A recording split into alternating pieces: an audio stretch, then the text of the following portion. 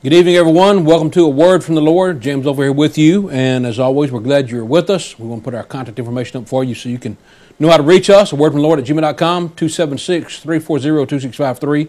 We meet at 250 Boulevard in Eden, and Sundays at 9 and 10, Thursdays at 7 p.m. is when we can study God's Word together. We hope you'll come out and visit with us any opportunity you can. We are always willing to study God's Word with you, and we want to remind you that you can get a free Bible correspondence course by writing or calling. You can even text me if you want to, and give me your address, and we'll get the correspondence out to you, starting it, and then you send it back in. We'll give you a graded, a self-addressed stamped envelope. You send it back to us. We'll give you the next one, and so forth. So at the end, you get a certificate of completion, and we'll be glad to get that to you. Of course, it's free of charge, and we'll be mailing it to you. You can take it to the privacy of your own home. If you have any questions about it, we'll be glad to answer those as well. So please take advantage of the opportunities that you have to study God's Word free of charge. Most places or most people on TV are always trying to sell you something. They're wanting to sell you, I don't know, a prayer cloth for a love offering, or a bottle of oil for a love offering, or just send a seed, sow a seed or whatever. But we're trying to sow the seed, and we want to give the seed to you. The seed of the kingdom is the Word of God, so we're trying to give you that seed, and any way we can, we hope you will take advantage of that very thing. Tonight, friends, you've heard us talk often about miracles not being existent today, but you know, signs and wonders have their place. They had their place in the first century. In the first century, they were miraculous events used to prove the message or the messenger was from God. And I'm just going to start off by saying, I'm going to tell you there are some signs and wonders today. And we're going to talk about that. But first, let's look what the Bible says about signs and wonders. John 4 and verse 48. John 4 and verse 48. Trying to show you that they were used, these signs and wonders were used to convince people of the truth. John 4 verse 48, then Jesus said unto him, except ye see signs and wonders, ye will not believe. Now, there's a lot of people today that think that signs and wonders are still available today for this very purpose. They would say that signs and wonders are in existence so that people can prove that God is real or whatever. But the Bible clearly says that these signs and wonders were for a purpose and for a designated time. In Acts 5 verse 12, Acts 5 and verse 12, notice this, and by the hands of the apostles were many signs and wonders wrought among the people, and they were all with one accord in Solomon's porch. And the next verse says that the rest of the rest durst no man to join himself to them, but the people magnified them, and the believers were the more added to the Lord multitudes, both of men and women. So the signs and wonders had an effect on individuals to convince them of a message. Hebrews 2 verses 3 and 4. We'll give you one more verse. Hebrews chapter 2 verses 3 and 4. Paul says, how should we escape if we neglect so great a salvation, which at the first began to be spoken by the Lord, and was confirmed unto us by them that heard him? God also bearing them witness, both with signs and wonders, and with diverse miracles and gifts of the Holy Ghost, according to his own will. So here signs and wonders were used to confirm the message. And we know that they have ceased, that these miracles that were used to confirm the word have ceased. In Mark 16, verse 17 and 18, verse 17, Mark 16, verse 17, I'll get it right in a minute. These signs shall follow them that believe. In my name shall they cast out devils, shall they speak with new tongues. They shall take up serpents. And if they drink any deadly thing, it shall not hurt them. They shall lay hands on the sick, and they shall recover. And so then after the Lord had spoken unto them, he was received up into heavens and sat on the right hand of God. And they went forth, now watch it, here it is. They went forth, preached everywhere, the Lord working with them and confirming the word with signs following. So the signs that were listed there were used to confirm the word. Well, we have the confirmed word today.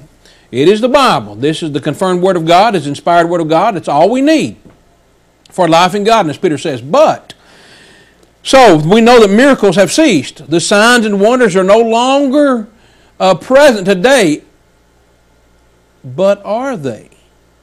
Well, let me just say this. I'll say that we're going to talk about some modern day signs and wonders. Maybe not what you're thinking, since we've just laid out what the Bible said about signs and wonders. You may be saying, well, James, how in the world are you saying that there's signs and wonders today when you just showed that the Bible clearly says that signs and wonders have ceased? Well, we're going to talk about modern day signs and wonders.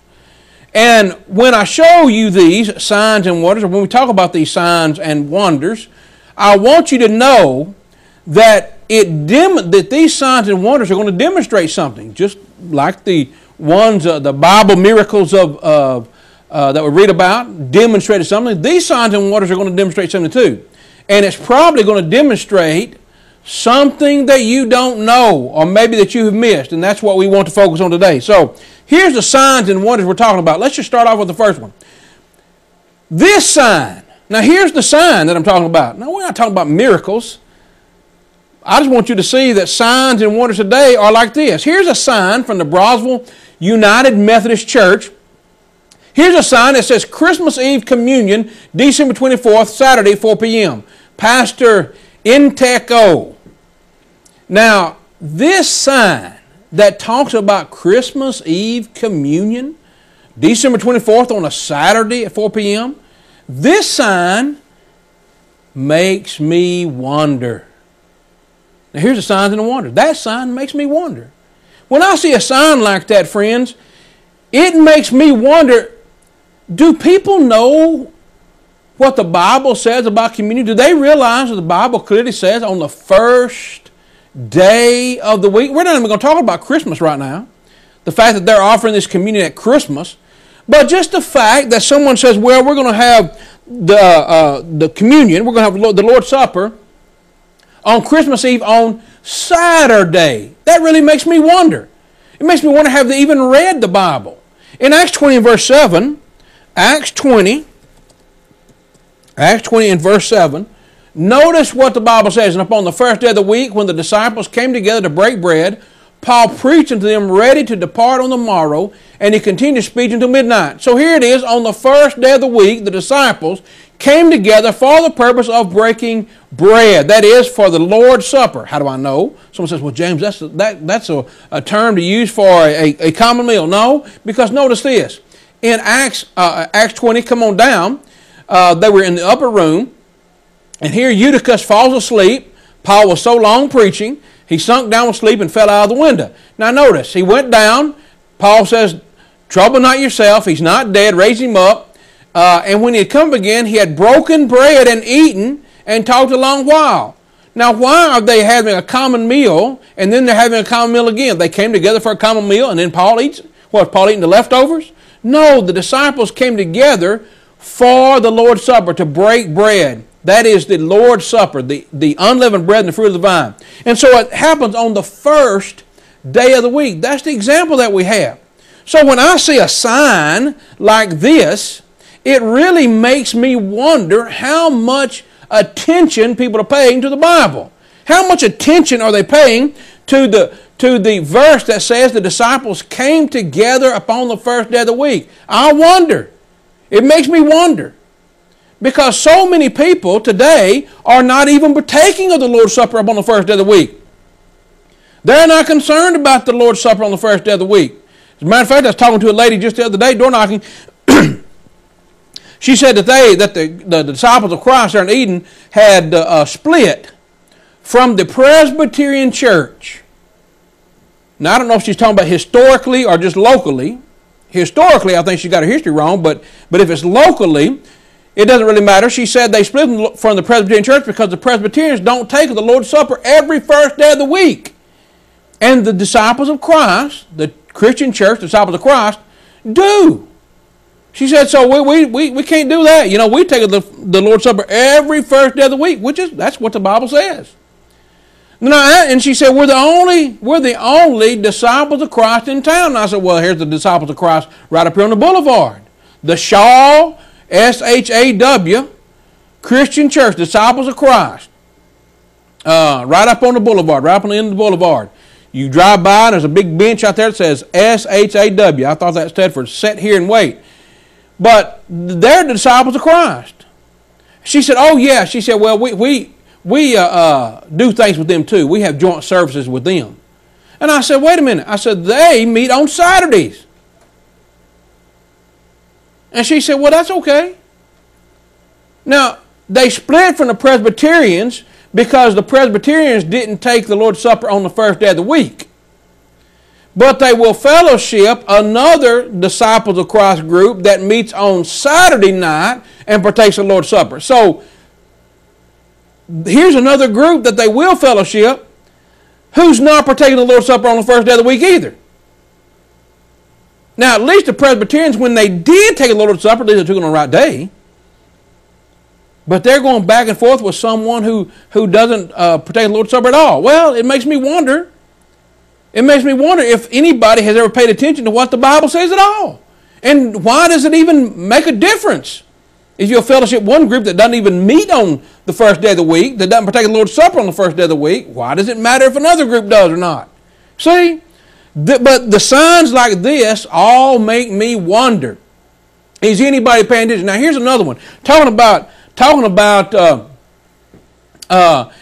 Christmas communion, you know. I mean, I guess when you get right down to it, if you're going to do something wrong like celebrating Christmas, which is not Jesus' birthday, you know, you celebrate Christmas as Jesus' birthday, that's not in the Bible. But if the Methodist Church, the Broswell United Methodist Church, if they're going to celebrate Christ's birthday, Christmas Eve, Christ's birthday, and they want to have communion, I guess it doesn't really matter what you do to celebrate it. You might as well go all the way and do it wrong, right? I mean, isn't Christmas as Jesus' birthday, isn't that about his birth? Whereas the Lord's Supper, communion, is about his death. So, but like I said, I mean, if you're going to get it wrong, you might as well just go all the way and just, I don't know, what difference does it make really, I guess. Now here's another one. Here's another sign. So that's a sign that makes me wonder. But here's another sign talking about communion on December 24th. Here's another sign. This sign makes me wonder too. Now this is the Westover Baptist Church. They're in Danville. And it had a sign outside that said Floating Communion December 24th, 4 to 6 p.m. Now that sign really got me wondering. This sign really makes me wonder, what in the world is floating communion? I'm seriously wondering, what is floating communion? I Googled floating communion. I didn't find anything definitive that I could find. I had to Google it because I couldn't Bible it. I couldn't look up in the Bible, floating communion. What in the world? I mean, what is that? Everybody's going down the river on the inner tube taking the communion. Is that floating communion? I don't know what that is. Floating communion? I mean, you got the bread and the fruit of the vine. You got it floating in a big tub or something. I don't know. Is that like bobbing for apples or something? We're bobbing for the bread and bobbing for the blood. What? I don't understand. What is that? Floating communion. A floating communion service on December the 24th from 4 to 6 p.m.? Boy, that sign got me scratching my head for sure. What in the world could that mean? Now, I think, and somebody could call in and tell me, straighten me out on this because I can't find the Bible, but I think it means you come and go whenever you want to. From 4 to 6, you come and I don't know, you may say a prayer or do whatever, sing a song, and then take a communion and you're out of here. You know, it's kind of like not quite drive-through communion, but it's just, you know, kind of a come and go situation. I don't know, I guess like some kind of party or something. Very, very reverent, I might say. I'm saying it tongue-in-cheek. Now, I think that's what it means. But again, that sign has really got me wondering. I mean, it's got Stevie wondering.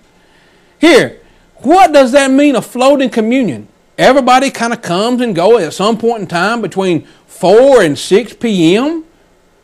Now, we've already talked about the fact that they're having the Lord's Supper on a day that I guess they would normally celebrate as Jesus' birthday. I don't get it. But here you have another blatant disregard, or just don't care about what the Bible says. This sign has really got me wondering. In 1 Corinthians chapter 11, listen to what Paul says. 1 Corinthians chapter 11 and verse 18. Paul is condemning the Christians in Corinth.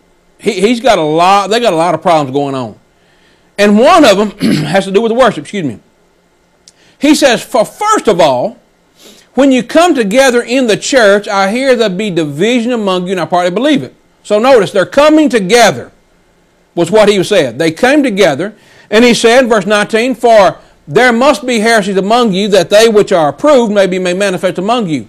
When you come together, therefore, into one place, this is not to eat the Lord's Supper. Now, it was supposed to be to eat the Lord's Supper. They were supposed to come together in one place to eat the Lord's Supper, but they had abused it and misused it to such a degree that it was no longer the Lord's Supper. They had changed it to something else. What did they change it to? Well, they changed it to a common meal. He says, for in eating, everyone taketh before other his own supper, and one is hungry and another is drunken. So he said, what you've done, you've made it a big common meal. Someone's eating all their food, and somebody over here hadn't brought anything, so they're hungry. And he says, what? Have you not houses to eat and to drink in? Or despise ye the church of God, and shame them that have not? What shall I say unto you? I praise you. Shall I praise you in this? I praise you not. He said, I'm not patting you on the back for doing this at all. You've corrupted the Lord's Supper, not to mention the fact that you're actually not even treating your fellow brother in Christ with any regard. Not only are you abusing the Lord's Supper, but you don't even treat your brother with any kind of respect by giving him something to eat. He says now in verse 23, for I have received of the Lord that which also I have delivered unto you, that the Lord Jesus, the same night in which he was betrayed, took bread, and when he had given thanks, he brake it and said, take, eat, this is my body, which is broken for you. This do in remembrance of me. After the same manner, he took also the cup when he had supped, saying, this cup is the New Testament in my blood. This do ye as often as ye drink. This do ye as often as ye drink it. For as often as ye eat this bread and drink this cup, ye do show the Lord's death till he come. Now, here is what Paul says you're supposed to be doing. You should all be coming together, partaking of the Lord's Supper to remember his death and his resurrection, looking forward to his return. And he says you ought to be coming together to do this. And then notice, let's come on down to verse 33. He says, wherefore, my brethren, when you come together to eat, tarry one for another. When you come together to eat the Lord's Supper, you wait for one another. Now, please someone tell me, how in the world can the folks at Westover Baptist Church, number one, say they're having the Lord's Supper, which on this case was on a Saturday night, all right, there's one thing that's wrong, wasn't on the first day of the week. Then they're having a floating communion where people can come and go and just as they, I guess you're out doing your Christmas shopping, or, you've been opening presents, and now, well, let's run on down there to the Westover Baptist Church and let's take communion, take a chip and take a sip, and then we'll take our Christmas trip. Is that what we're talking about? It wasn't on the first day of the week, and it certainly wasn't when they all came together in one place.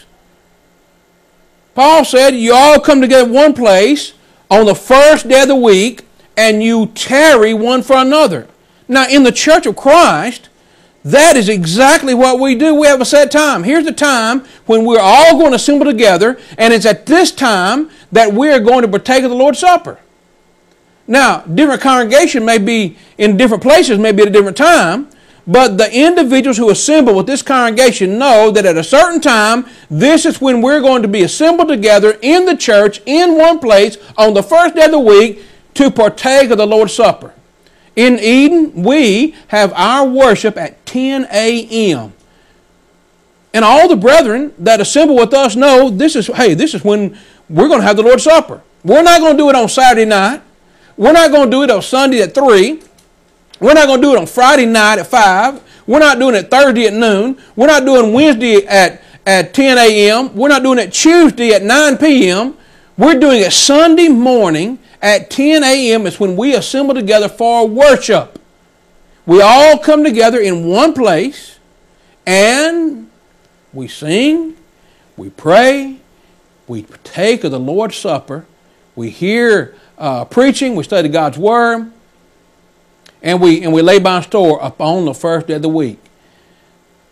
But the Lord's Supper is when we assemble together and we know that everybody is going to be there who is concerned about partaking of the Lord's Supper. It's not a floating thing. We're going to leave the communion out, and anybody that wants to come through later on can kind of dabble here and dabble there, I guess. Come on in and take a sip and take a chip and go on the way.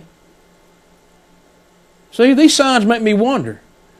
Do people really care about the Bible? I mean, we just put hey, that sounds good. Somebody else in the world's doing it. It sounds convenient. Everybody's having their own family together. We'll just set up a time. We'll just do it our way. We don't really care about what God says. Well, that sign makes me wonder. Signs like that make me wonder. Signs and wonders. Now, here's another sign that makes me wonder.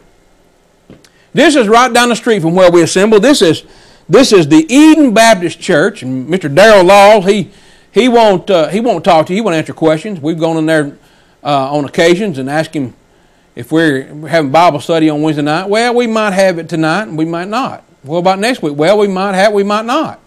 That was his way of saying we don't want you to come back. And they got stickers all up. No audio or video recordings allowed on the premises. So any of you folks at Eden Baptist Church that have phones and so forth, you're disobeying your own signs right there. Nonetheless, I digress. But here's the sign that they have up right now. It says, we welcome our 3 new members the Lord added to EBC. Now, friends, that sign really got me wondering.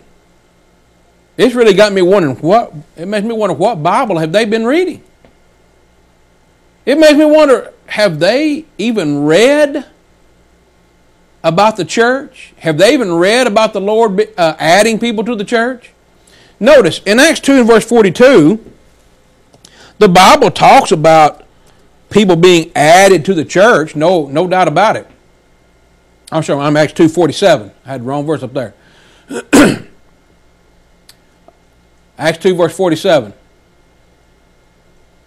Praising God, having favor with all the people, and the Lord added to the church daily such as should be saved.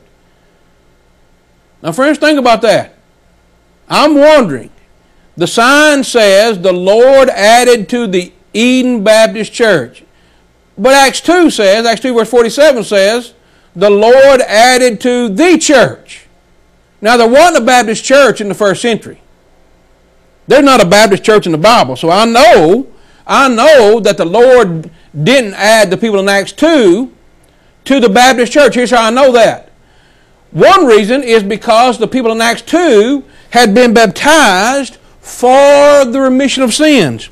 Acts 2 and verse 38, Peter said unto them, repent and be baptized, every one of you, in the name of Jesus Christ, for the remission of sins.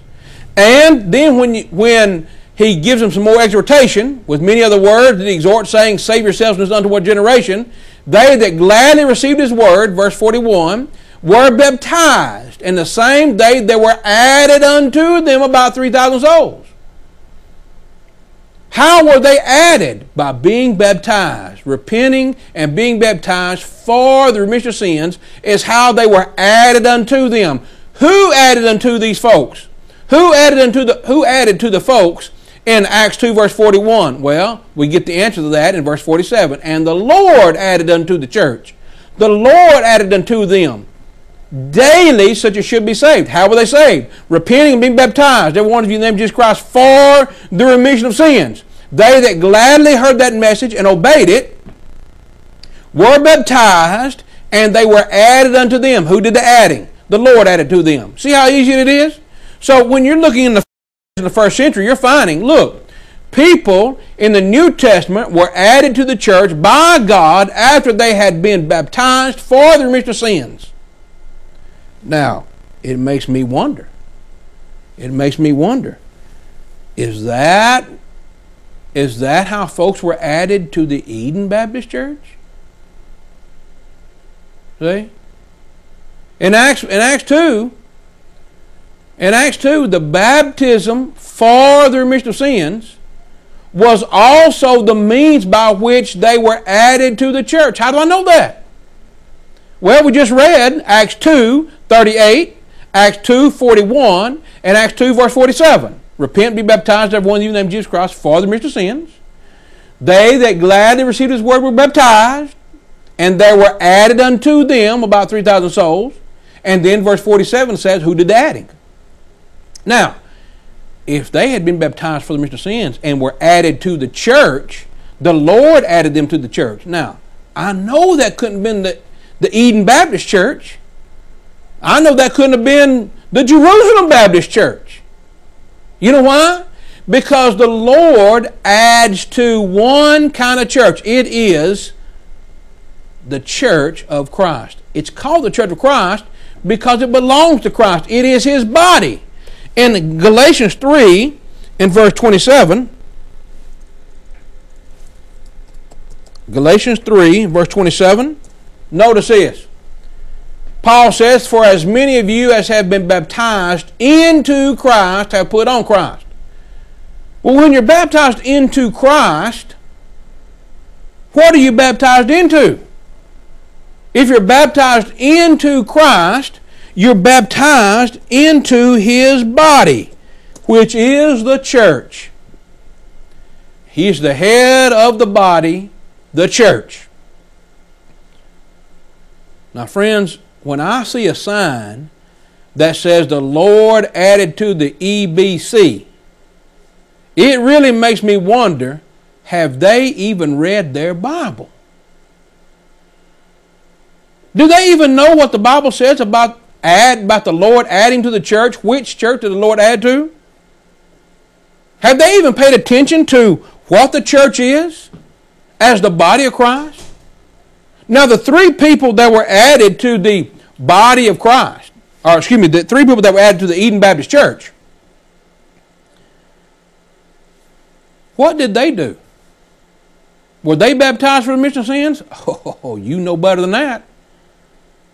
You know that nobody in the Baptist church was ever baptized for the remission of sins.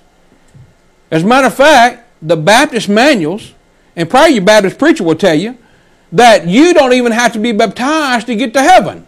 But you do have to be baptized to be a member of the Baptist church. So if they were baptized into the Baptist church, but not baptized for the remission of sins,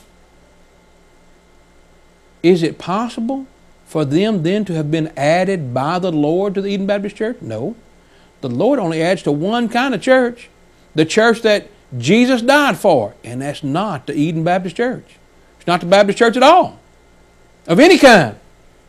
Now, in the Bible, like we said, in the Bible, people were added to the church that Jesus died for. Right?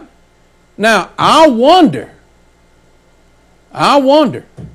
if people in the Bible were added to the church Jesus died for, I wonder where is the Baptist church even mentioned in this, if it's the same. Someone said, well, church don't matter. Oh, really? If church doesn't matter, then why do you even worry about calling yourself the Eden Baptist Church? Why do you even put the Baptist up there? If it doesn't matter, why even make the distinction? If it doesn't matter, just call yourself the Mormon Church. Oh, no, can't do that. Now, it ought to make you wonder, why would someone put on a marquee sign, the Lord added to the Eden Baptist Church? Why would they put this up here? if the Baptist church, the Eden Baptist Church, or any other kind of Baptist church, if it's not in the Bible, why would they put this up here? Let me tell you why. Because they want you to believe that the Baptist church is in the Bible. So we make it sound like God added to the EBC. Friends, the Lord is not going to add to the Eden Baptist Church. The only thing the Lord is going to add to the Eden Baptist Church is woes. The only thing He's going to add to the Eden Baptist Church are the plagues that are come upon those individuals who add to His Word. You know why? Because you have to add something to the Bible to get to Eden Baptist Church. You have to add something to the Bible to get to Baptist Church. The Lord's not going to add you to the Baptist Church.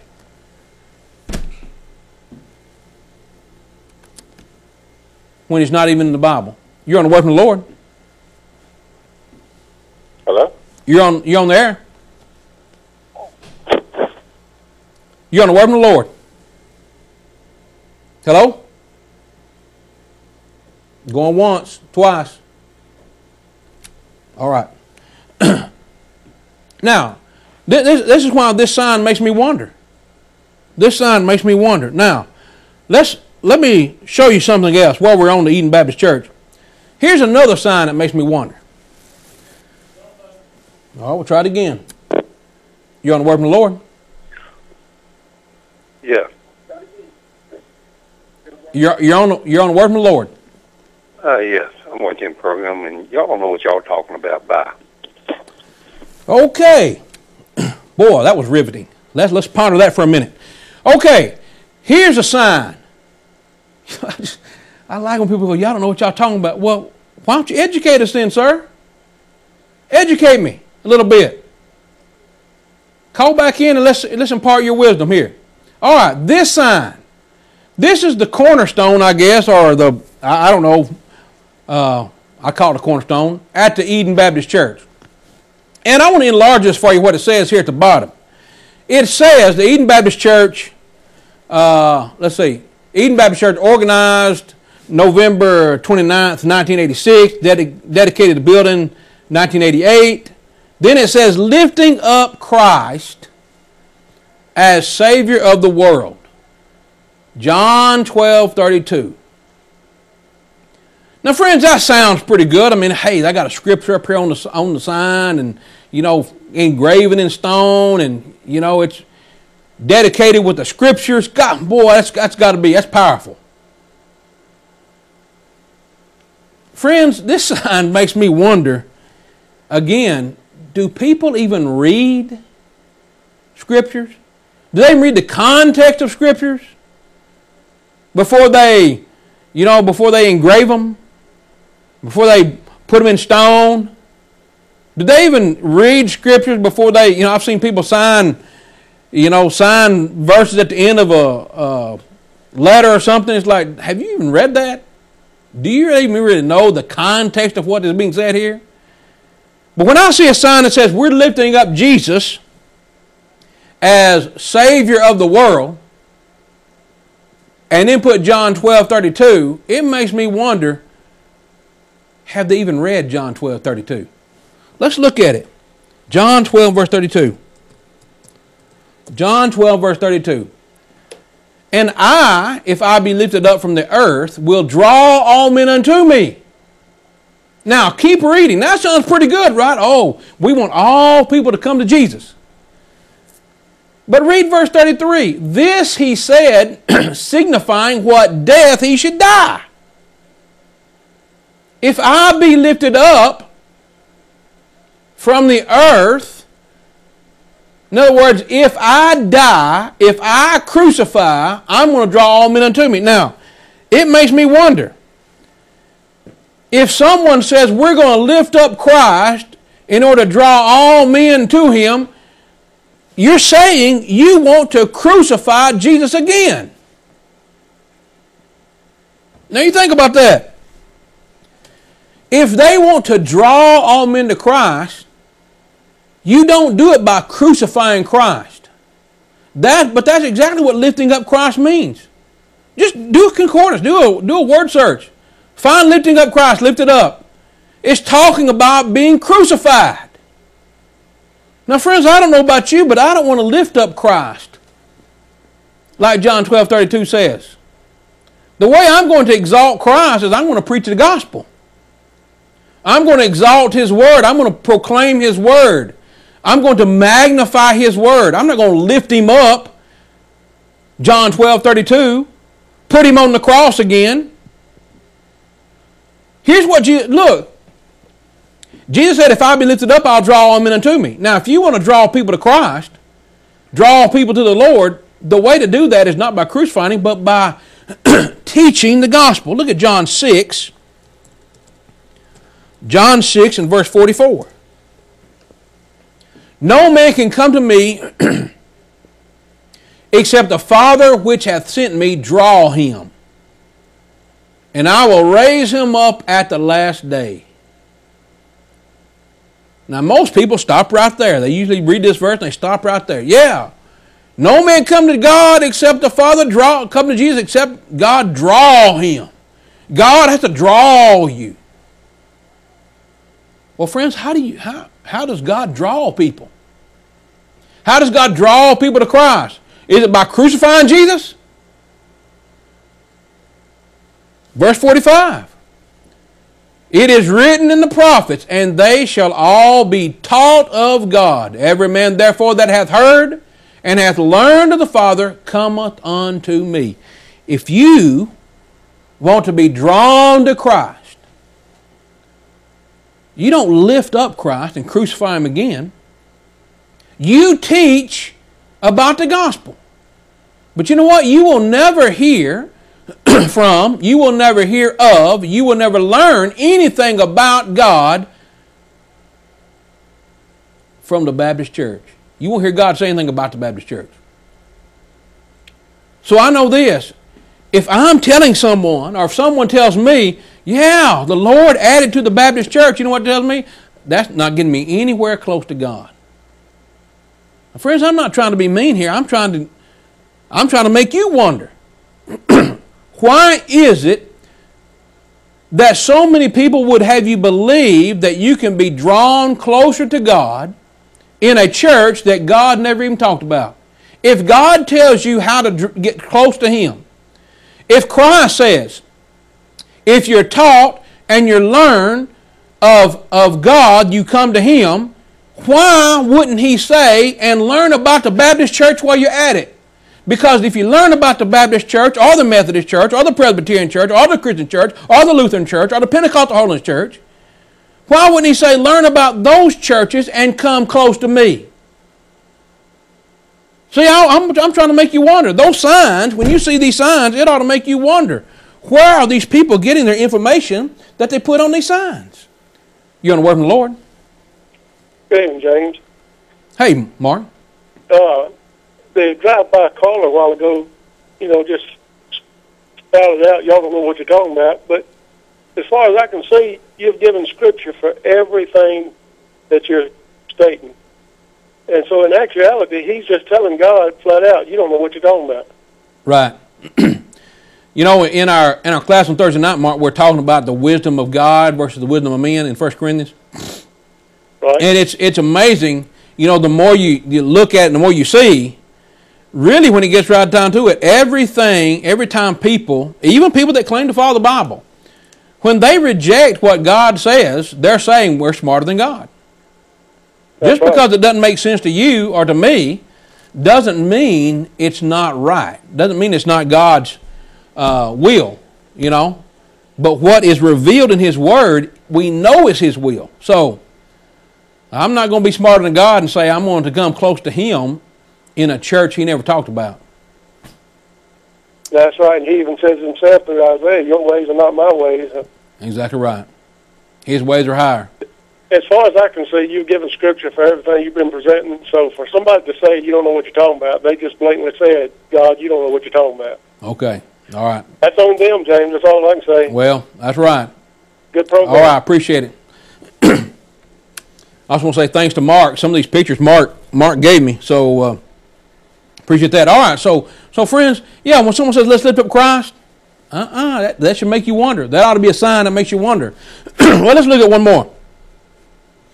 This sign, signs and wonders. This sign, united in Christ ministry. This is right there in Eden.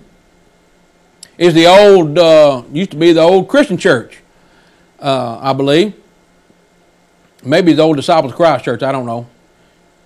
Anyway, here's their marquee. God's love is unconditional, unlimited, and complete. Now, I'm not really have a problem with so much as God's love is complete and it's unlimited. I mean, God is love. But to say, just stop right there. When God's love is unconditional, now I guess by definition, if you can prove God's love is conditional, then in some ways it is limited, in the sense of it's, He's going to stop shedding forth His love. He said, "I'll love them that love me and hate them that hate me." But just stop with the word unconditional. God's love is unconditional. That ought to make you scratch your head and go, whoa, stop, what? That sign makes me wonder. Do you know what unconditional means? Do you really know what unconditional means? That means there's no conditions on it. No exceptions, no qualifications, no prerequisites, right? No stipulations, no loopholes, whatever. It's unconditional. There was a country song a few years back, I think George Strait sang it. He says, "Let me tell you the secret about a father's love. Secret that my daddy said was just between us. Daddies don't just love their children every now and then. It's a love without end, amen." And in the end of the song, he says, "I died and went to heaven, and God let me on in because God's love was without end." Well, friends, that's a nice, touching, warm song, but you know what? It's not Bible. God's love is conditional. I mean, and when you look through the Bible, I mean, how many ways can you miss the fact that God's love is conditional, not unconditional? I'm just look, for example, in Matthew 18 and verse 3. Matthew 18 verse 3. At the same time, let's start with verse 1. At the same time came the disciples unto Jesus, saying, "Who is the greatest in the kingdom of heaven?" And Jesus called a little child unto him and set him in the midst of them, and said, "Verily I say unto you, except ye be converted and become as little children, ye shall not enter into the kingdom of heaven." Now let's stop right there.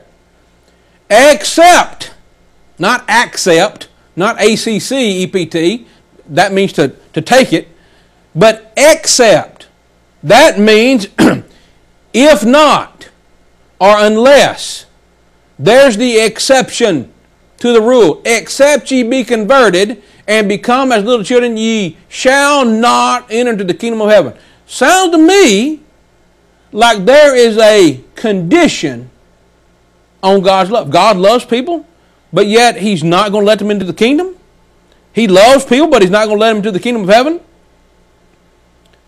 Now, what kind of God is it that says, "I love everybody unconditionally, but you're not going to get into heaven"? Well, an unconditional love wouldn't have a stipulation like this on it. Except you become like a little child. Except you be converted. That sounds to me like there's an exception to the rule. Let's look at this. Look, let's look at another one.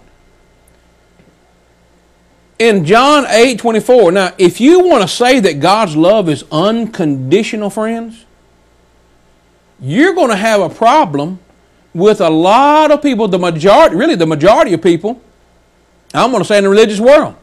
Now, some of them, they don't follow their doctrines to their own conclusions, but listen to this. In John 8, verse 24, Jesus said, John 8, verse 24,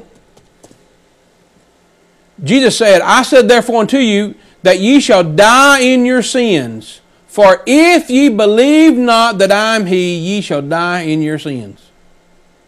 Now, is God going to love someone that doesn't believe that Jesus Christ is God? Look, He says, "If you believe not that I am."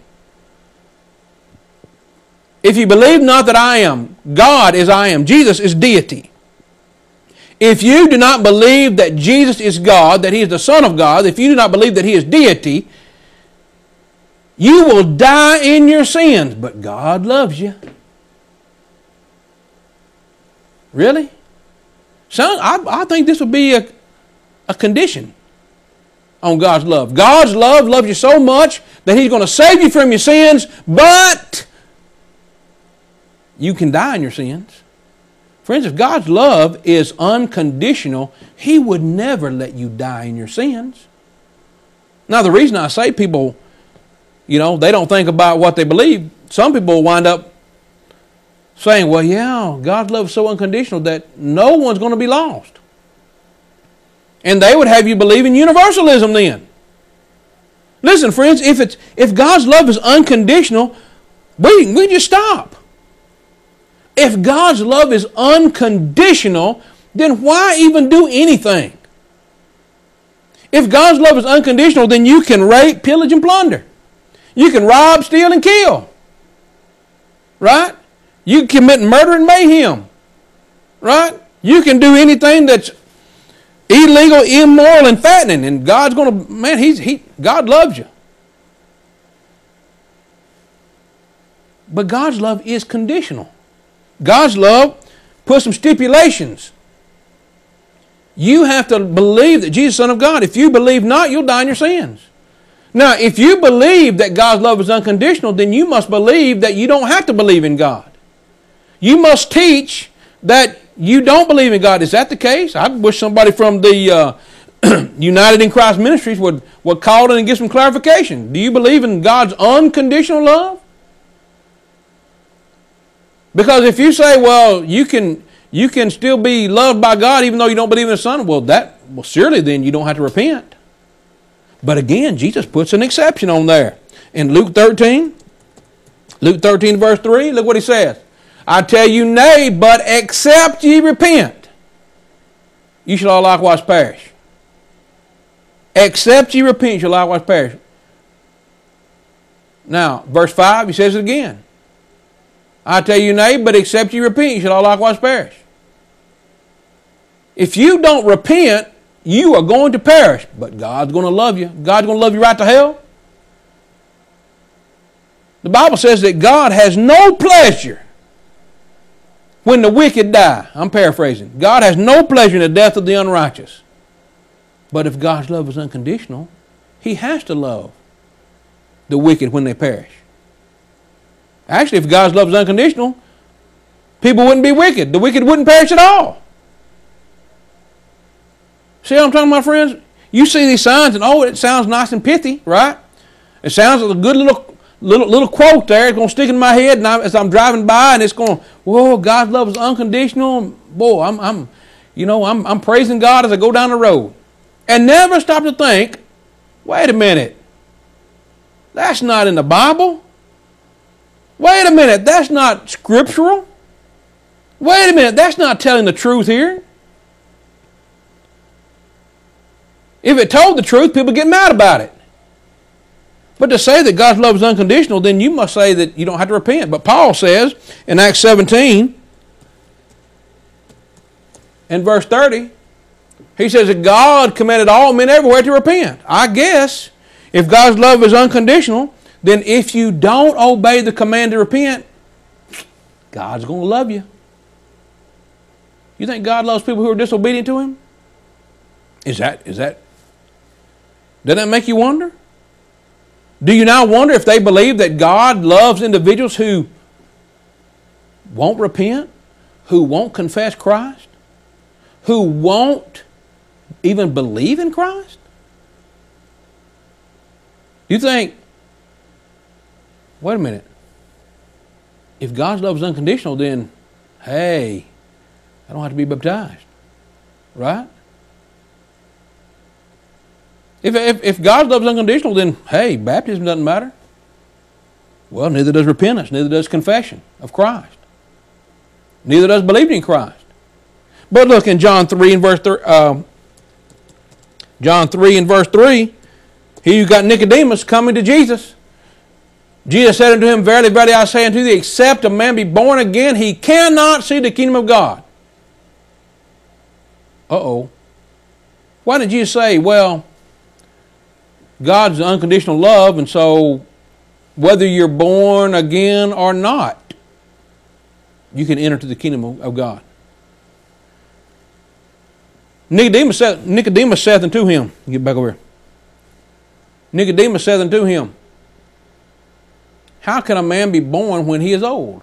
Can he enter a second time into his mother's womb and be born? Jesus clarifies. Jesus answered, verily, verily, I say unto thee, except a man be born of water and the Spirit, he cannot enter the kingdom of God. Whatever Jesus said in verse 3, be born again, he clarifies in verse 5, except a man be born of water and the Spirit. Nicodemus asks him, how can I enter the second time in my mother's womb?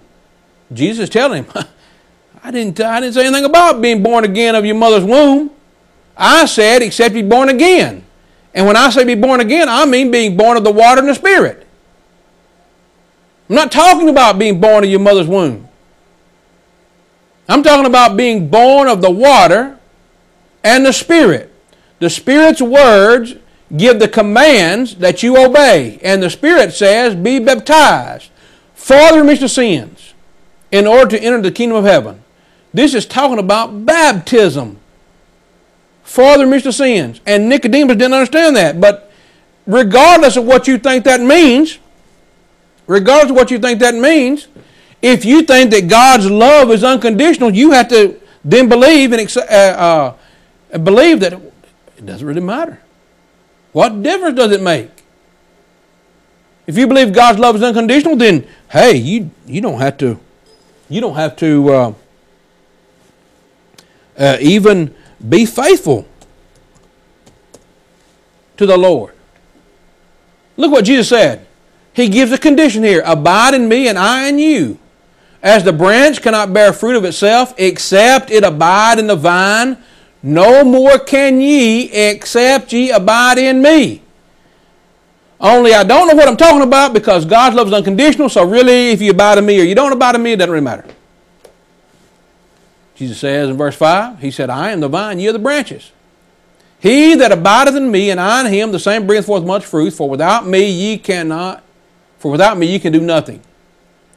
If a man abide not in me, he is cast forth as a branch, and is withered, and men gather them and cast them into the fire, and they are burned. If ye abide in me, and my words abide in you, ye shall ask what ye will, and it shall be done unto you. Herein is my Father glorified. Listen, Jesus says, here's the exception. Here's the condition. You have to abide in Christ. How do you abide in Christ? His words abide in you. So if you're abiding in Christ, His words are abiding in you,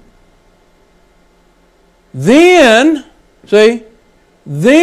God's love is going to be manifested unto you. But to say God's love is unconditional, then that means you don't have to do anything really. Now, here's my point, friends, in all this. These are just a few of the signs that make us wonder. These signs ought to make you wonder. And if any of these churches care about what the Bible really says, you know, they'd be more careful about what they put on the sign. But it makes me wonder, do they really care at all? They just put something up there, go to the, the almanac or something, pull out some little pithy little saying. You know, go to the joke book and put a joke out there and sounds good and put it on the sign. Doesn't matter if it's teaching the truth or not. So these signs all make me wonder. And friends, there's plenty more signs. These are just some modern day signs that really make me wonder. And I hope they make you wonder. I hope they make you wonder, what else are these churches missing? What else is the Bible saying that these churches don't have a clue about? Like the man called up and said, don't know what I'm talking about? Listen, I'm not putting stuff on the sign that is contrary to the Bible. They ought to make you wonder, man, especially if you're a member of some of those churches we showed tonight. You ought to be going, wait a minute. What am I being fed? What am I being taught? What am I being told? If they can't even get the sign, the marquee sign right, how do I know they're getting the sermon right? They missed it on the sign. You know they probably missed it in the sermon. If they can't get the little things right, what are they missing in the big things? But friends, we're here to help you. We're here to help you. And we want you to know that we care enough about you to tell you the truth. We care enough about you to help you see the truth. Here's how you can reach me. A word from the Lord at gmail.com, 276-340-2653. If you want a free Bible correspondence course, let me know. Now, we're going to, from time to time, I think we're probably going to be doing some more signs and wonders. Pretty good way to teach, I believe. So it may be that you're out driving around and you see a sign that makes you wonder. Hey, take a picture of it. Take a good, clear picture of it. You can send it to me, word from the Lord at gmail.com. Or text it to me, 276-340-2653. We may do another segment of signs and wonders that you see as you're out and about. Send them on in. Friends, if you'd like a free Bible correspondence course, you want to come visit with us and study God's Word Sundays at 9 and 10 or Thursdays at 7, or if you'd like a Bible study, wordfromlord@gmail.com. Give me a call. I'll be glad to do that. Come out and help you study God's Word so that you don't have to wonder about what the Bible is saying. Friends, thanks for watching. Always remember to make sure you're getting a word from the Lord. Have a good night.